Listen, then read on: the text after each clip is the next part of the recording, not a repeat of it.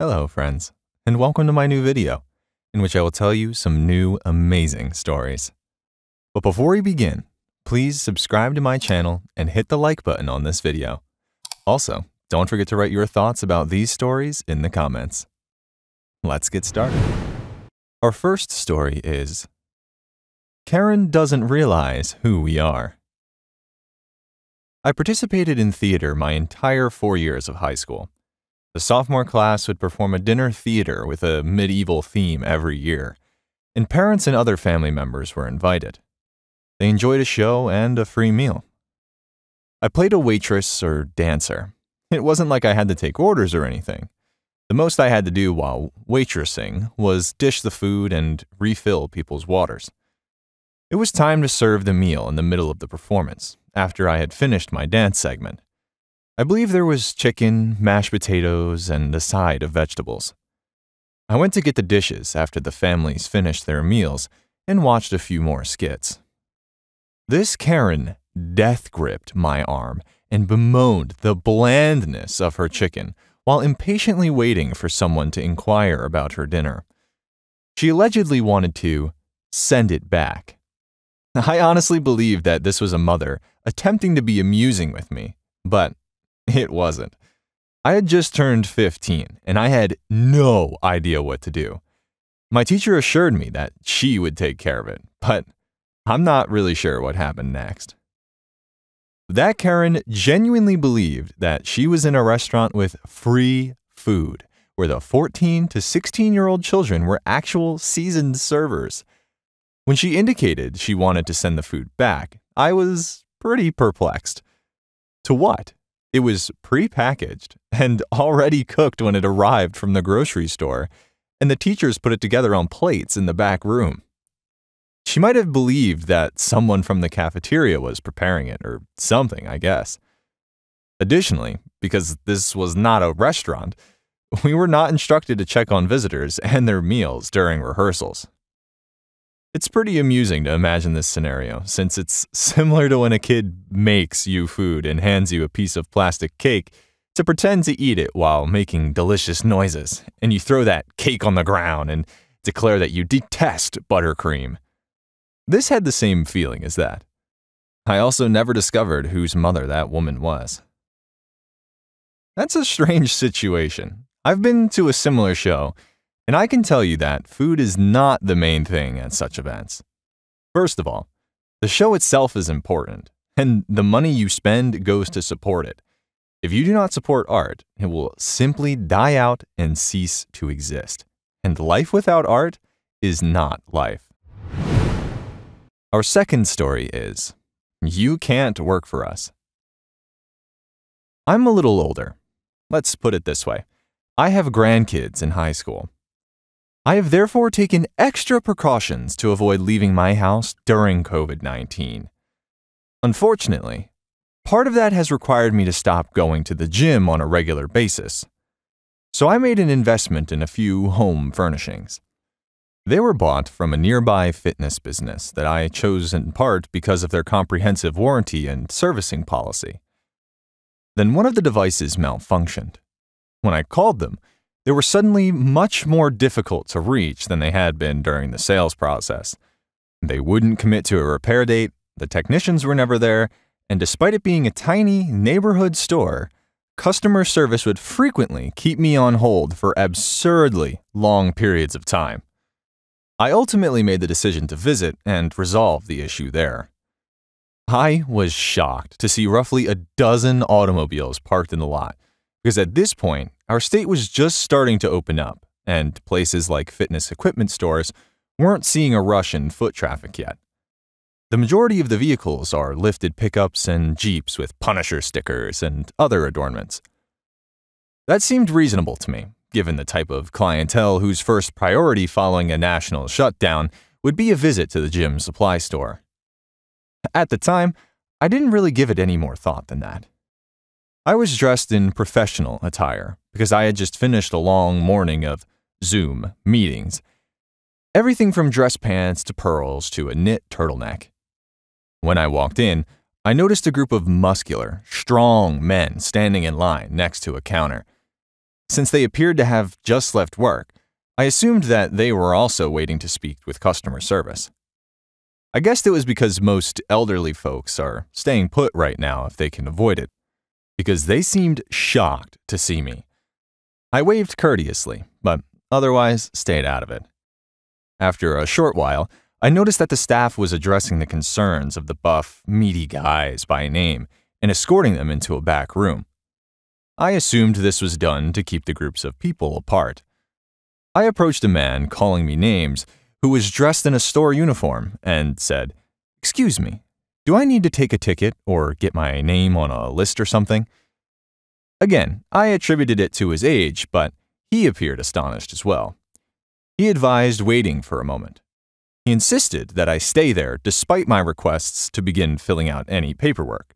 Since many of the other guys were doing so, I assumed that they were claims for repairs or other information I would need to supply to speed up the process. Every several minutes, a more senior guy would emerge from the shadows and shout out, "Brett, Tony." But the more junior guy would draw him inside and point to me. I made a hand motion. "Are you sure you're in the right spot, ma'am?" The more senior guy approached and questioned me. "Oh, definitely. I've been intending to come down here all week," I retorted. And he responded, "Okay, then let's talk right now. You'd like to return. Are you prepared?" I assumed that the muscular guy's bewildered stares were a result of mine skipping the line. I believed that they were giving me priority because I posed the greatest risk. "Oh, that's nice of you, but most of these men were already here when I arrived," I replied. "I'm happy to wait. Why don't you send me the necessary documentation to complete in the interim?" However, he simply shook his head and said, "Well, why don't we have a chat first before you fill anything out?" Then we left. I took a seat across from those two muscular men at a desk in a little back office. A routine repair appointment seemed to cause quite a stir, but I believed that this was just life in the new normal. I wondered whether this was both of their first days on the job, since they both seemed to be struggling with what to say to one another. Let's get on with this. The more experienced person then carefully questioned, "So, do you have a lot of knowledge with the specifics, inner workings, and upkeep of gym equipment?" I responded with a stern but honest reply. "I've been working out every day for longer than at least one of you has been alive." Now, I assume they're attempting to find a cause to put me at fault and invalidate my warranty or somehow upsell me. I don't even see why this discussion is required, because I can look at any model on your floor and tell you what it does, why it does it, and which features are essential versus which features are just extra flash designed to line your pockets. I also recognize a working machine from a broken one. Please provide me with the details you require, and I will sign whatever is required of me. Then let's get this resolved. "Okay, listen. I'm sure you're quite experienced and do know your way around, but... Okay, how old are you?" the more senior man said while folding his hands on the desk. What? He didn't need that information in any possible scenario to send a repairman to my house. I, at that point, was genuinely lost. Was he about to attack me? Was he implying that I would need a machine cure because I would pass away soon enough? What? What possible relevance could there be to that? You don't have permission to ask me that. "Hey, yeah, I don't think you're legally entitled to ask that," the more junior person mutters. So that's when everything started to make sense to me. It's simply that when the clients come in, they're going to have a much easier time trusting someone who looks like them, said the senior guy. In rank only. He couldn't have been a day over 30. He gestured to his partner to shut up, although I'm not sure if he meant it as a double down. Thus, your gender, rather than your age, is more important. But no, the younger guy exclaims in agonized shock before turning to me, and abruptly transforming from nighttime to professional mode. What my colleague wanted to express is we were targeting a certain demographic, and, he tells me, he ran out of catchphrases with only just that one. At that time, I sat motionless, glaring daggers into them. They understood the situation was slipping away from them quickly. I said, "You realize it's unlawful to question an applicant their age or discriminate on the basis of gender." When I finally realized that I'd accidentally entered a pool of job applicants and had been mistaken for one. The senior man yelled, "It's really not about us, ma'am. We're trying to keep you safe, you know?" He obviously believed he had the matter under control. "We don't want to simply imply that you are unable to work here, just that you shouldn't assume that by ignoring you, we're doing you a favor. There's a lot of heavy lifting that older folks should avoid doing.